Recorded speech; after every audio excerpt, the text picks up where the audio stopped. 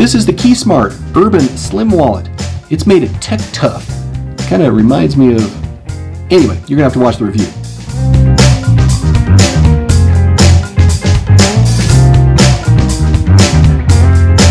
Welcome to Walletopia. Thanks for joining us. Today we're going to look at the KeySmart Urban Wallet. A lot of talk around this, so let's get into it. It comes in this very retail-esque box.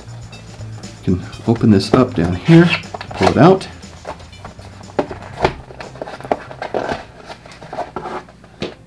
Gives you all kinds of nice functions, ideas around it, what you can put in it, how it works. And here it is. I got the gray color, just again light colors, so it's easier for folks to see. Black is really super hard. And we'll talk about what this is in here. Gives us a card, way to push. You win $1,000. It's made out of a TecTuff material, which we'll talk about. You can kind of see the sewing here of how it kind of comes together, and they do the top-end sewing here on edges that could fray.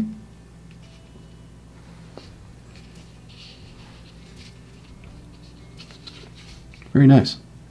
Now for the feature review of the KeySmart Urban Slim wallet.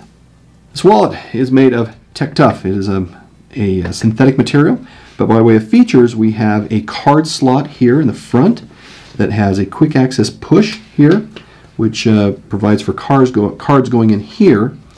If we look, there's nothing in the top, but on the side we actually have access here for what is more cards or could be cash in here.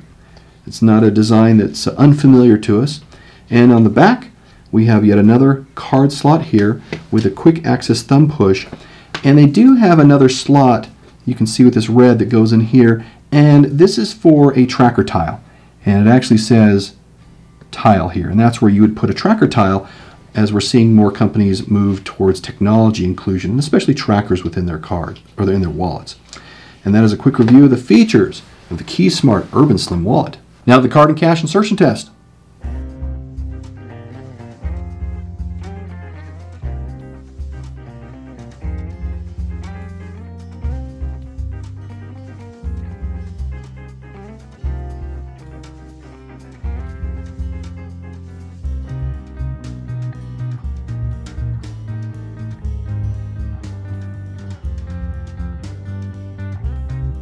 Now the company says it can hold up to 6 cards. We easily got 6 in there and 5 slips of cash, but that's really about the max, I would think. You can see how the cash protrudes here. We've reviewed other wallets that do similar things than this, and this really is the best way to do it. If you fold it over twice, you're going to have problems with it there. Now this also didn't include in its thickness a tile that you might put in this inner slot here, so make a consideration for that.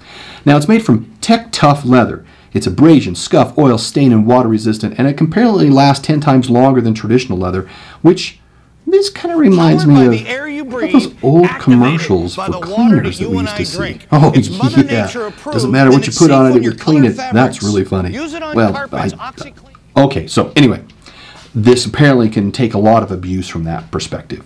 Now it is flexible and lightweight. It provides a friction barrier for the cards so they don't fall out, which what you get in here, and that's these lines that you see in here. Now they offer the tile tracker that we mentioned, which is optional to this, and the price on this is $40. It is front pocket usable, it comes out very nicely, and they fit very tight. So there's not much of a chance that you'll break this in like you would with leather. Now with the measurements of 3.95 by 2.65 by 0.4, it is fairly minimal. It has a 2-year warranty on it. The company started with KeySmart key systems, which I've actually had for several years. Now there is concerns about card capacity and the potential for the TecTuff to begin to break down and to peel, and for the stitching to come out over time, but it seems to be really sporadic and not a consistent trend with it. So now let's get into the final score. For quality of 4, price a 3, features a 3, usability a 3, and perception a 3. That gives us a final score of 33 out of 50. For a quick little wallet to take out with things, I actually quite like this. It's got a durability to it that I quite enjoy. Hope to see you soon. Thanks for watching. See you, bye.